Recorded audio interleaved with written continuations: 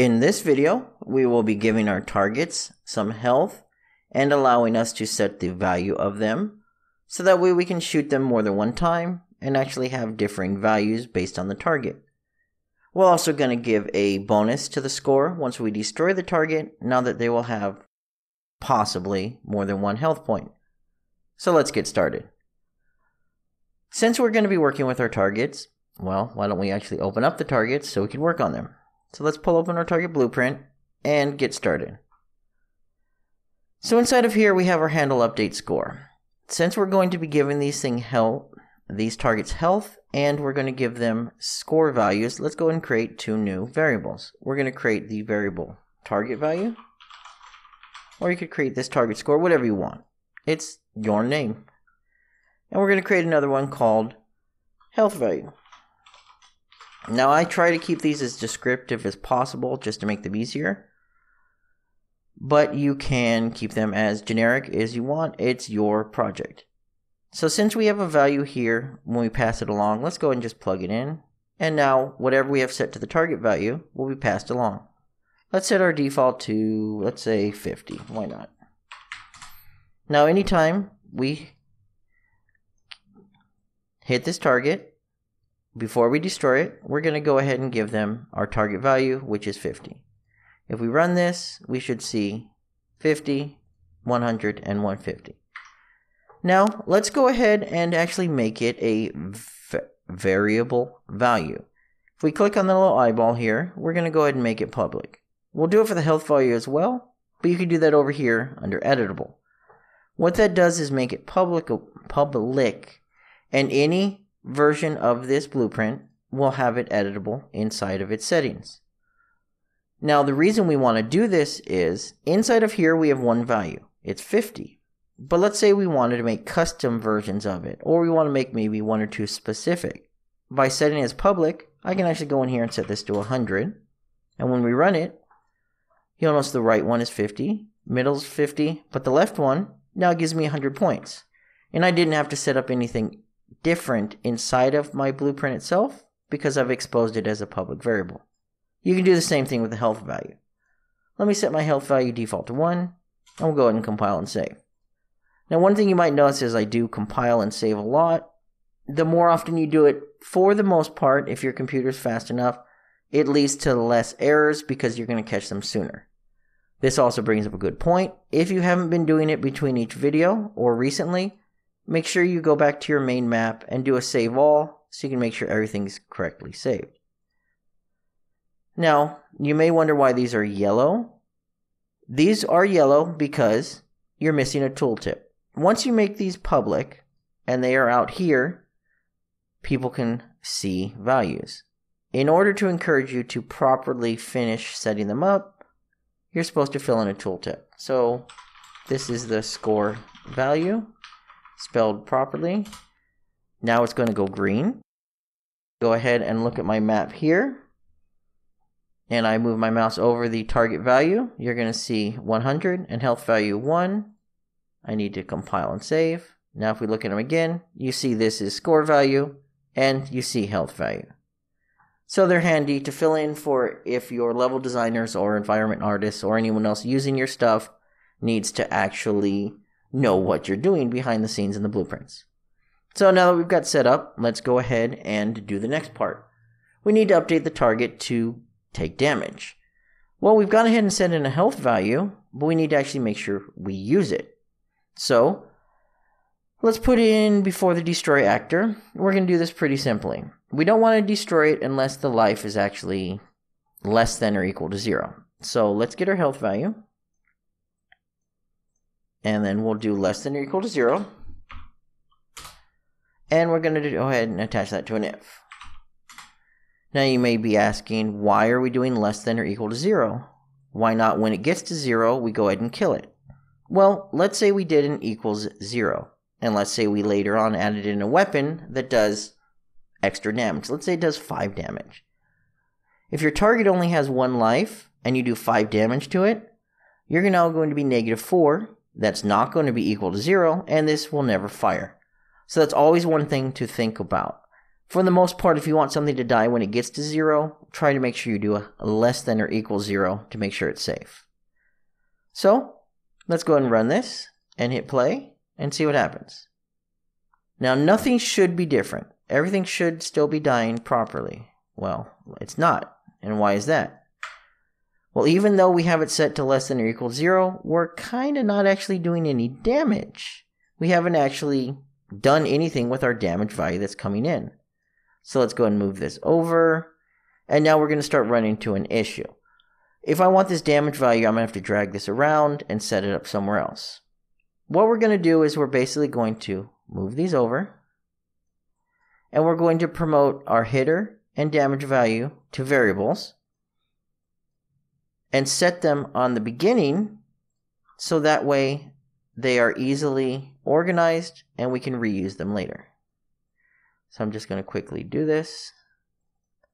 Reorganize this. Rename these appropriately. So this is going to be our hitter. And this is going to be our... Whoops, let's actually rename it over here. This is going to be our damage value. And we've gone ahead and set these up. Now, if you noticed, we named these the same because this is part of the event. It's an incoming input of the event. It's not an actual variable inside of our graph, and we can go ahead and rename them. And it's something you might want to do just so that way you know what it is. Obviously, this is our hitter, and this is our damage value. Let's go ahead and rehook this back up, move this back over here, and now we can take our hitter, plug it into our update score, and now we're back to how we were before. The difference being here, now I can take my damage value. I can take and move these over a little bit, like that.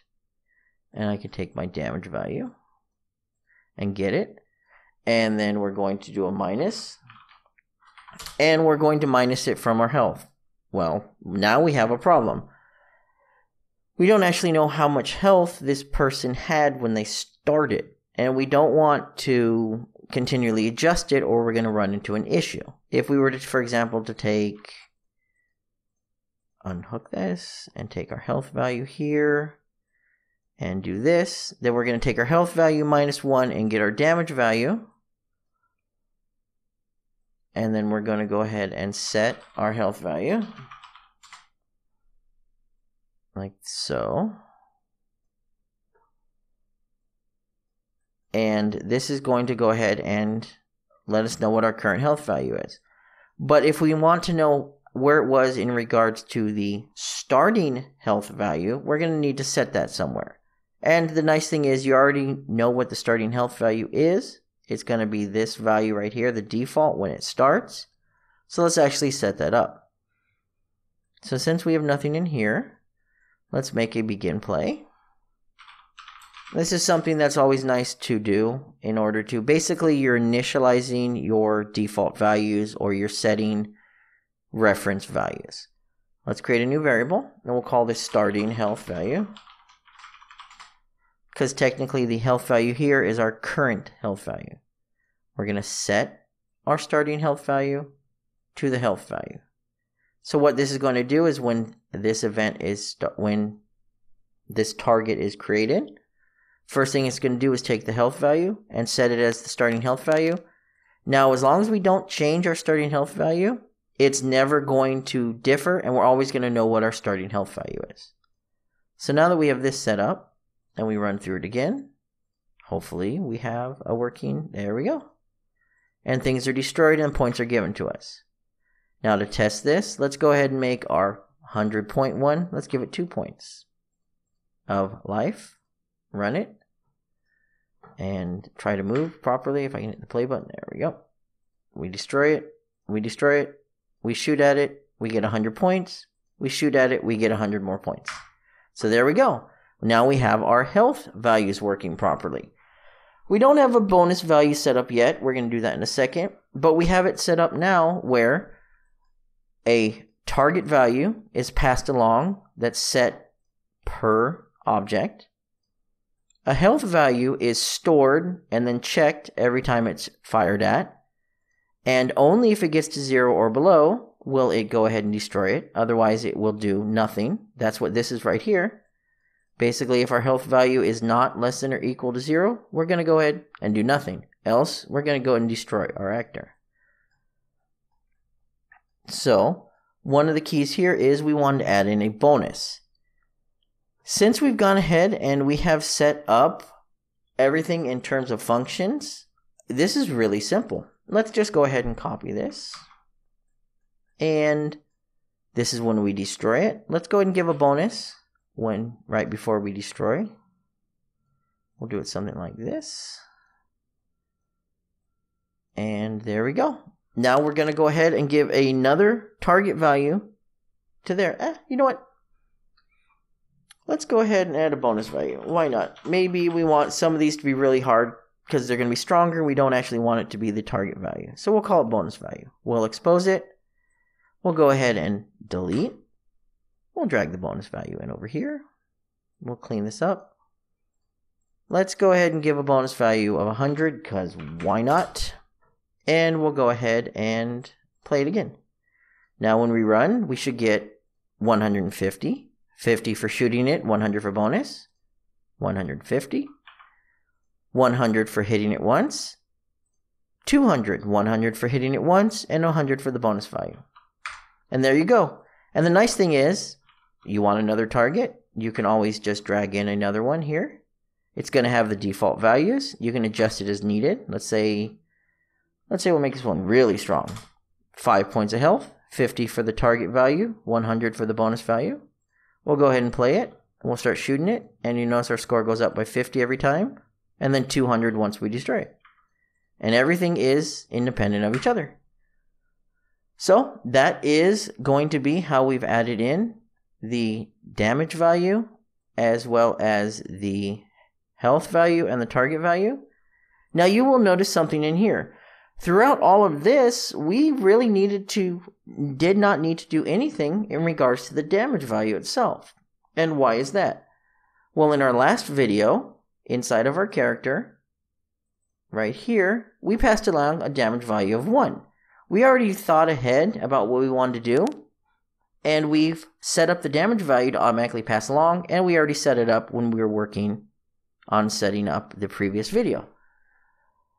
One thing you might want to do, keep in mind, as this is a variable, let's go ahead and drag off and promote to variable. Let's name this the damage value.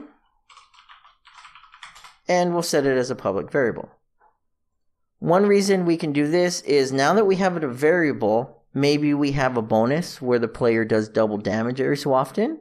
Or maybe you want to set it up where if they right-clicked, we went ahead and did 2 times the damage, or any other thing. Now that we've exposed this as a variable, we can easily change it in other methods, other functions, other events, and we can adjust the damage on the fly. And since everything's done through interfaces, it's really easy to pass it along. That's going to wrap up this video. In the next one, we're going to make the targets a little more interesting when we fire at them, and we're going to make them change colors based on their health.